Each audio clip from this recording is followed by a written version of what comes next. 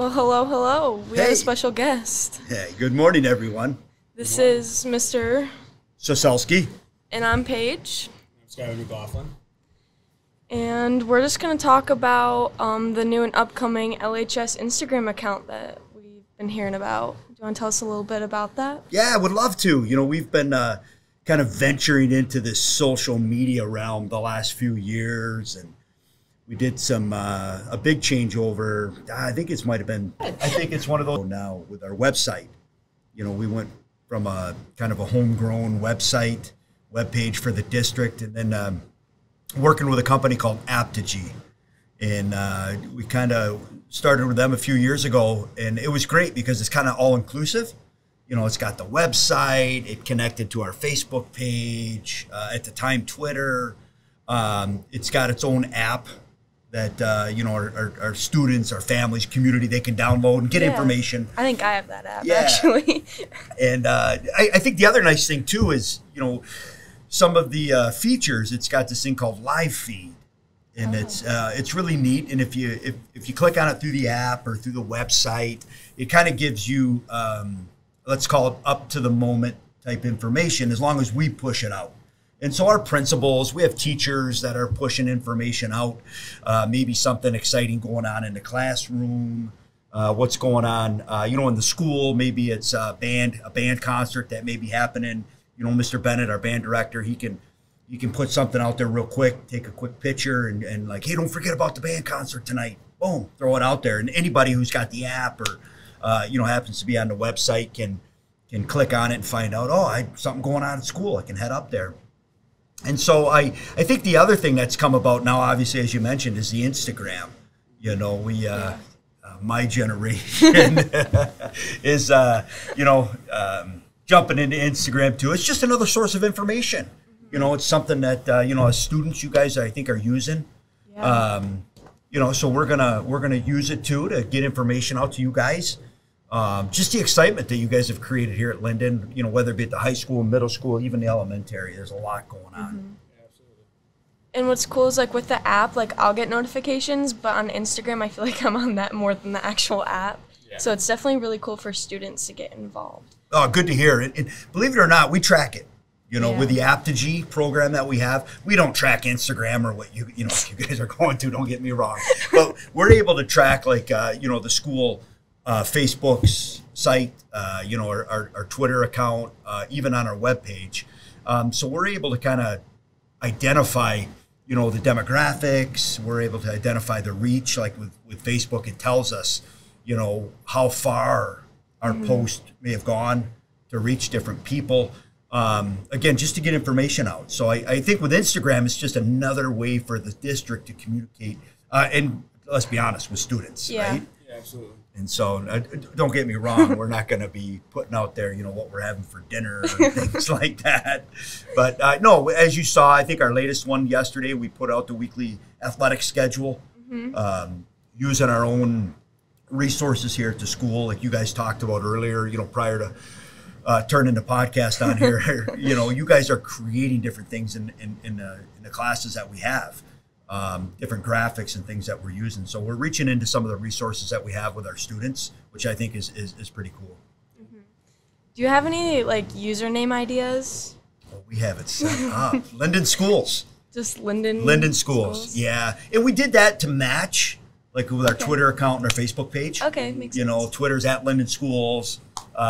You know, our Facebook page, obviously, Linden Community Schools. And then just to keep it short, it was available through Instagram. So yeah, just Linden Schools.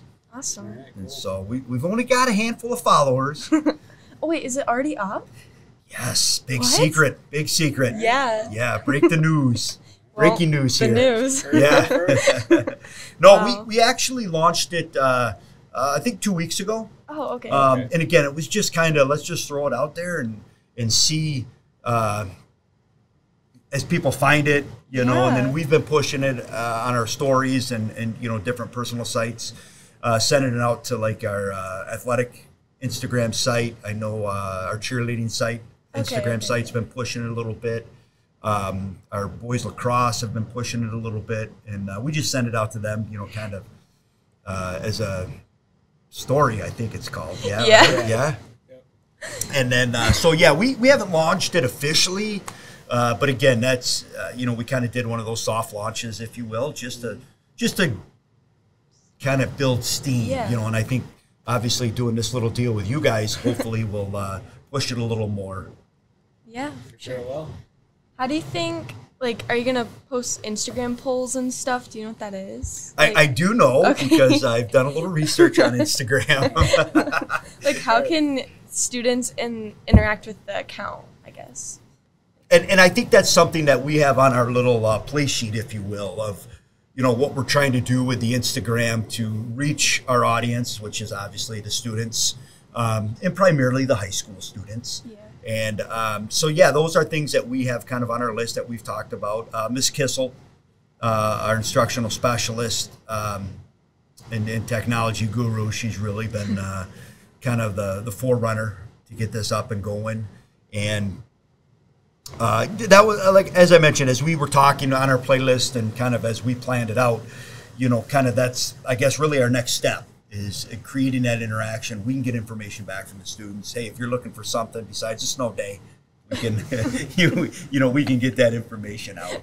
I think the other nice thing about it too, with, even from the student standpoint, if there's information or stuff happening, like videos, like we had a great video of our United team couple last week that we posted a clip from, during the basketball game, and they had that nice little deal that our basketball team did and some of our sports team did for Chris Duncan with the varsity jacket. Yeah.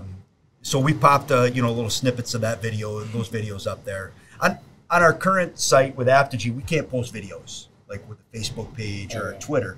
So Instagram allows us to do some more of those, live interaction type deals.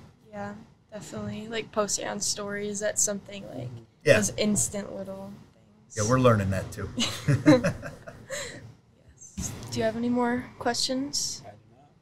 Well, just a quick question for you guys then. Yeah, what are things that we should be, and I like your idea about reaching out to the students with the Instagram polls, but from your point of view, what are things that we should be doing, with the social media to, obviously reach our students, but also I think it's important to let our students, our community, our parents know what, I think what you guys are doing around here is just fantastic. Yeah. I think just the regular things, like sports schedules, like school schedules, maybe if you have a day off or something, make sure that it's known that the schedule is done and we have that day off, for teacher days. Yeah. I think for different teams, for different accomplishments, we could post something about that to bring awareness to different accomplishments that sports teams have. Microphone's getting in the way. I know. It's all right.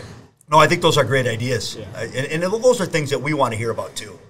Because again, the more information we can get out and really, showcase what our kids are doing, what our students are doing here is, academically, non-academically, you guys are here umpteen hours of the day, doing things for the school and for your peers, for the community, getting out. It's pretty amazing. Yeah. Yeah, I fully agree.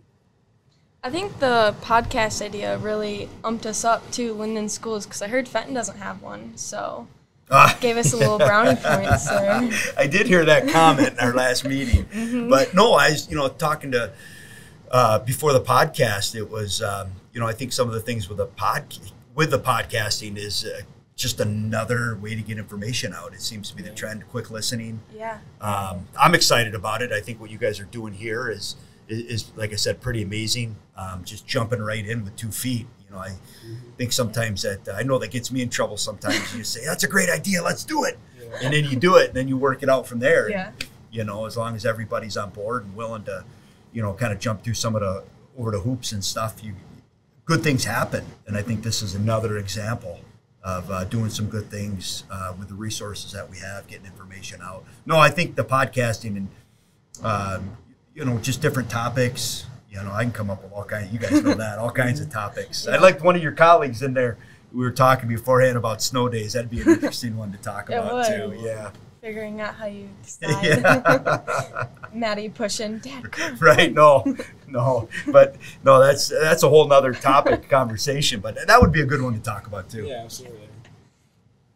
Well, that's all I have. That's all I have. Awesome, Thanks I for appreciate it. interviewing. Thank you. Yep. And as always, Go. go Eagles. Perfect.